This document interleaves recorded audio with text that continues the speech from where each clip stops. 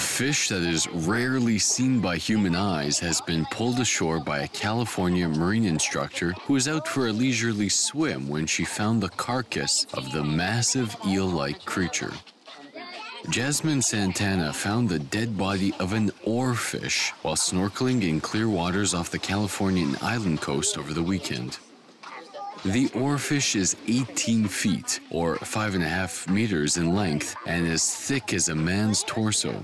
The creatures are found in all temperate to tropical waters, but because they swim about a kilometer beneath the surface of the water, they are rarely seen. It took a group of 15 adults to pull the fish's massive carcass up to the beach.